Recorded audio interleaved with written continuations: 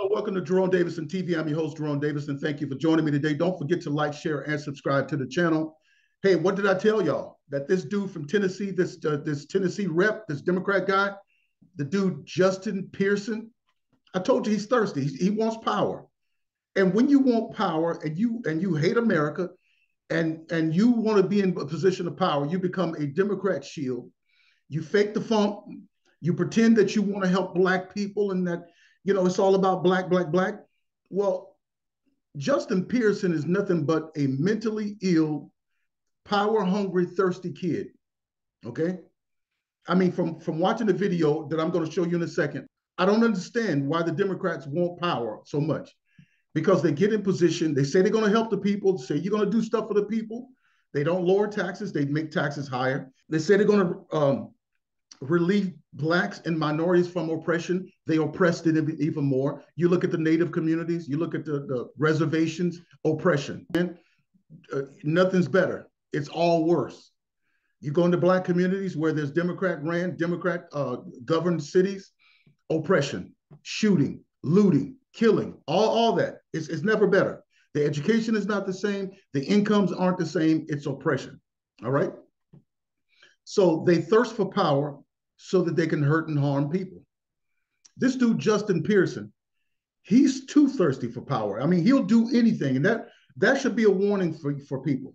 When you see a politician doing any and everything, that they're changing their message, they're switching from a policy that they say they believe in over to something else, or they doing like this guy here, you're doing this acting and you come from being the polished white kid, sounding like the polished white kid, to being the Black Power, to Martin Luther King. I have a dream. And democracy. Talking like an old slave. This dude, he hasn't been, listen, I didn't go through the civil rights time. I was born in 70. This guy is far from that. This dude was born in the 90s. But I'm going to show you this video where he's sounding like he was born, had come through that time where Black preachers preach with the Black cadence, like Martin Luther King Jr., all that stuff, the Black preachers from back then, because they didn't have the music and stuff they do now. I'm a preacher too, and I don't talk democracy. Hello, America. This is crazy. Watch this. The Tennessee State House. You may have seen him. But you may not know what Justin Pearson was like before his transition. Back in 2016, Justin Pearson was an earnest young student at Bowdoin, the whitest college in the whitest state in America, a place that costs $60 grand a year for no obvious reason. A rich kid's school. Here's what Justin Pearson looked like then as he ran for president of student government. I'm Justin J. Pearson, and I'm running for president of the campaign this year. One has to do with representation. How can we represent all voices in a conversation? I want to bring together different voices, dissenting voices, voices that may be more liberal or more conservative, in order that we can reach a point of sort of the radical middle, where conversation and dialogue happens and growth happens. Join the People's Pearson campaign, and let's chart ourselves to a better future. I want to bring everyone together, said Justin Pearson, in a voice that if you closed your eyes, you could easily imagine coming from a suburban orthodontist. Justin Pearson wasn't white, that's probably how he got into Bowdoin in the first place, but he did a fantastic impression of it. What a nice young man, as he considered the apprenticeship program at Citibank. That was the old Justin Pearson before his transition. Here he is now on the floor of the Tennessee State House. All hope seemed to be lost. Representatives were thrown out of the State House. Democracy seemed to be at its end. Seemed like the NRA and gun lobbyists might win. But oh, that was good news for us. I don't know how long this Saturday in the state of Tennessee might last. But oh, we have good news, folks. We've got good news that Sunday always comes.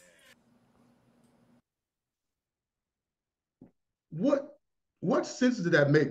Good news, folks. Democracy. Sunday always comes. Yes, mamas, I want the biscuits with the syrup on it.